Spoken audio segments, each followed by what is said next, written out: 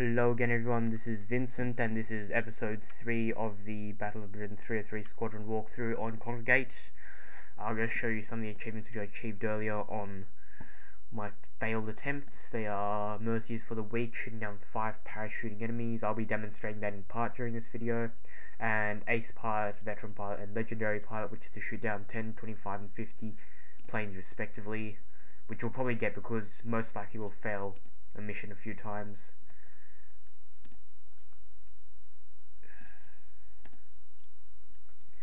Mission 3 is the first mission to introduce bombers as an enemy target, and they're special because if they reach the far left side of the map, you automatically fail the mission because the bombers get through and bomb places you don't want bombed. So therefore they're a high priority target.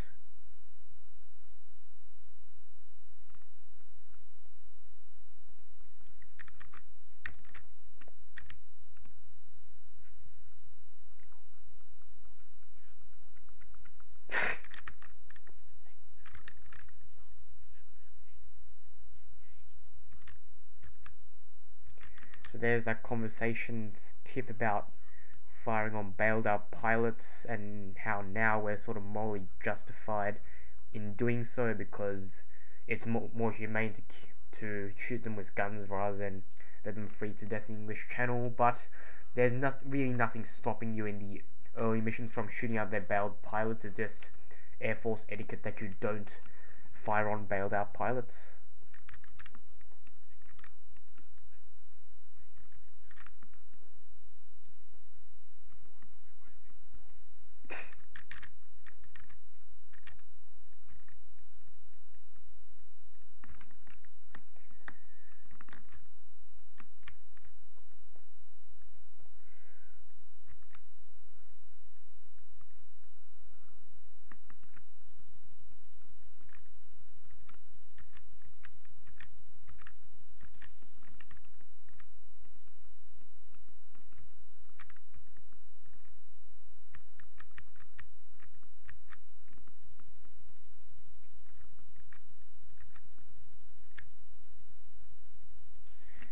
There's a conversation tip about bombers and their gun turrets. Ignore it because as far as I've played this game, you cannot shoot the gun turrets out of a bomber, so don't try it.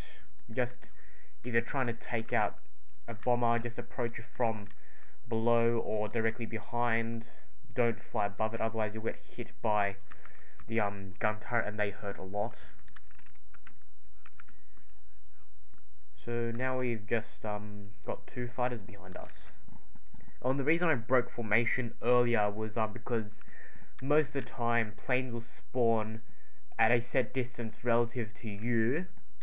So the further right I fly, the further right the bombers spawn, so I have slightly more pursuit time to get them.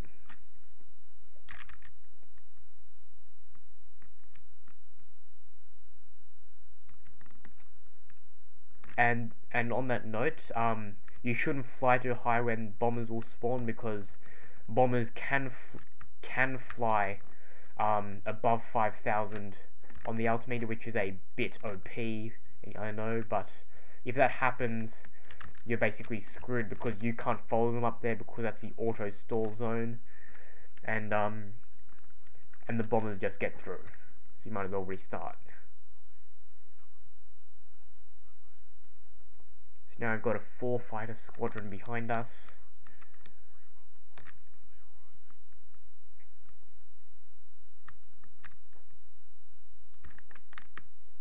Yeah, that guy just tried tailing me.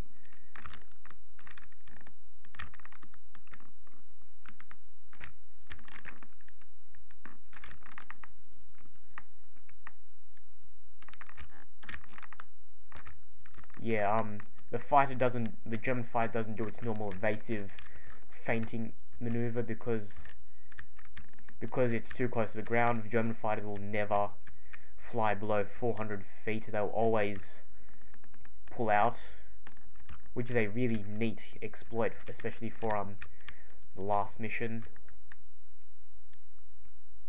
or even just the next mission.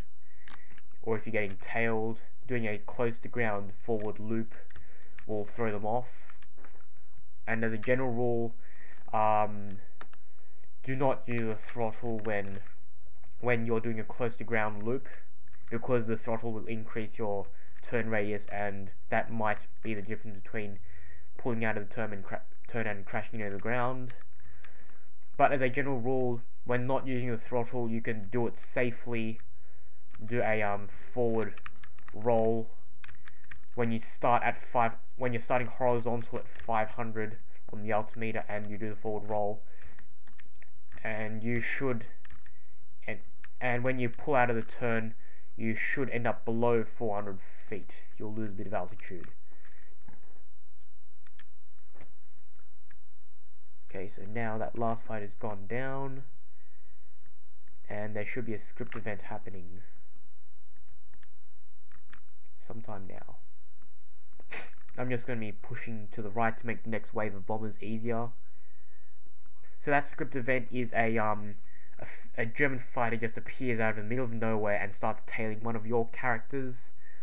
Don't worry, your characters can't die unless it's scripted. They'll just have a lot of smoke billowing out, and in all intents and purposes in the game, they are dead, because and German fighters won't reattach them, won't target them if they've lost their target when they're practically dead, and the practically dead wingmen won't fire on enemy fighters.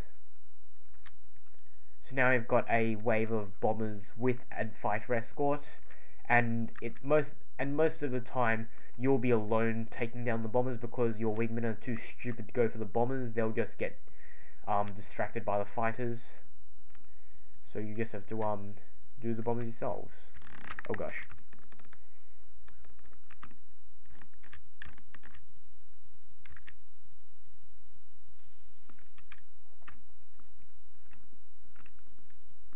And just bombers will, oh, I've got help. Just pull out just to get a better approach angle. Bombers will drop 2 parachuting enemies, whereas fighters will drop 1. Oh, thanks a lot for that. You actually did something useful for once.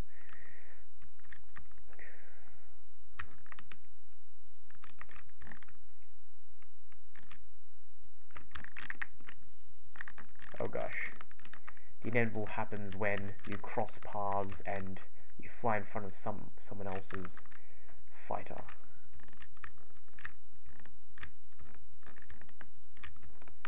The reason why I was strafing there is because of my lag. Don't worry about that. I missed the parachute. Yep, so now the German fighter from the middle of nowhere makes a reappearance, chasing me. Don't try outrunning him, because you can't. Even if you've got the throttle on, if he's chasing after you, he will outrun you.